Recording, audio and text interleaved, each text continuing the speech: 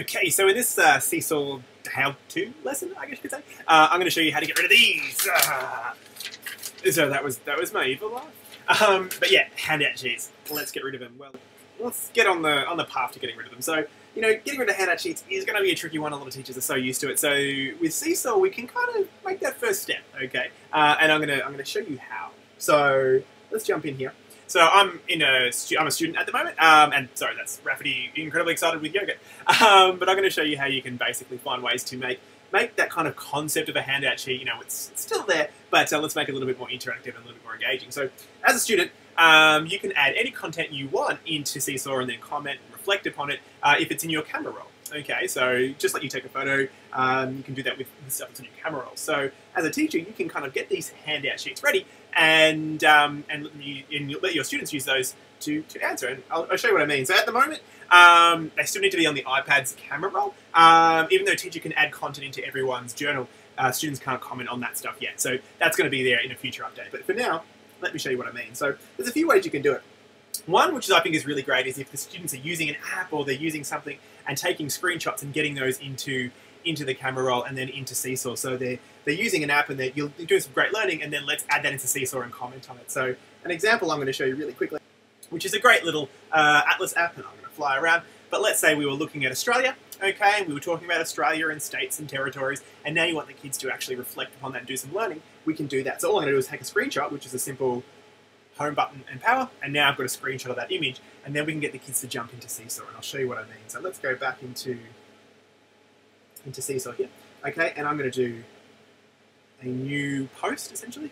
Camera roll, tap on that one that we just took there. So there is the picture of Australia, okay, and now you can see, as a student, I've got those annotation options. So you might say, all right, now I want you to label the states and territories, and so they can grab the pencil, they can pick a colour, okay, they can highlight down here, and they can say Victoria, okay, get the idea, and then they can upload that, and that's ready to go.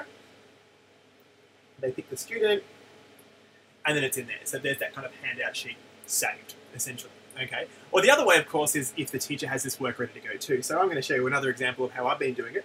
I'm going to get out of here, and I'm going to jump into my blog. So I've kind of got my blog going here as well. The good thing with using kind of a blog platform is I can have those images in there, but I can also have a bit more context as well. So, you know, I've just got some basic, you know, label the states of Australia, label parts of the human body that you see, practice your little A, and here is a Pages document that I quickly typed up on my Mac, and I just want them to highlight, you know, nouns, verbs, and adjectives. So the students can go into my website here, and they can kind of download these handout sheets and then work in Seesaw with them. So let's take this guy here, which is going to be an exciting subject.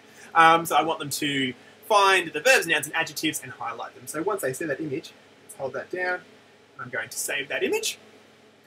Now I'll just jump it back across to Seesaw, okay? And again, as a student, I can go in here, go to my camera roll, because there, and I can add that. And again, you can see that we've got those annotation options there as well. So I could rotate that if I want a bit more room.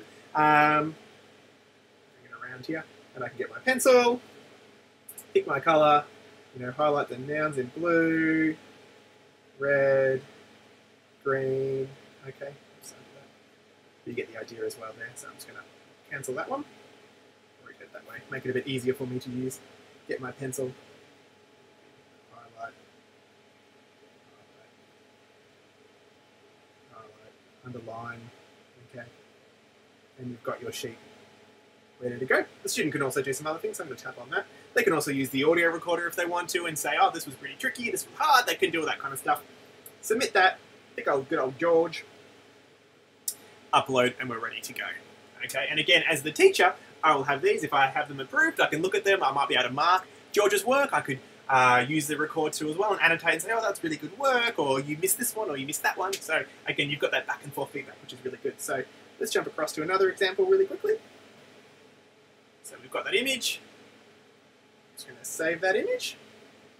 Jump into Seesaw. Add an image. Practice your letters. So get the red. Practice my A. Little A.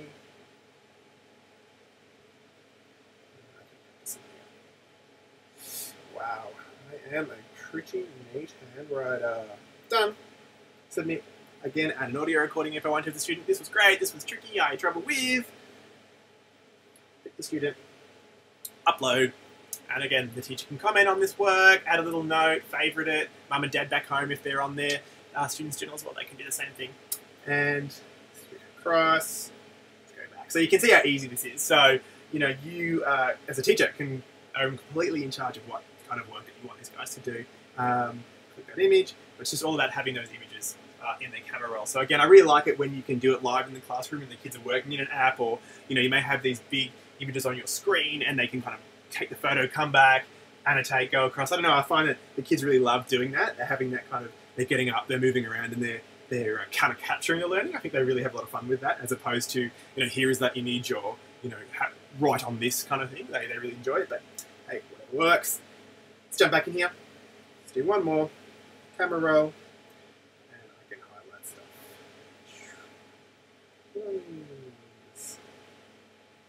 And let's give an eyeball, shall we? But yeah, you get the idea. And away you go. So there's a good step to starting to kind of get rid of those handout sheets eventually. Okay, baby steps. We'll get there. And of course, you know, start thinking of the real world things that are in your classroom, like, you know, you're looking at time. You want the kids to kind of study how time works. Then you've got a clock in your room. Get them to take a picture. Highlight the second hands, the hour hands. Annotate what time it is. Okay. You might quickly draw something on the whiteboard and a problem. And they grab their iPad, they take a photo, and they answer the problem that way, and they can reflect upon it. So, yeah, there we go. Getting there. See you guys.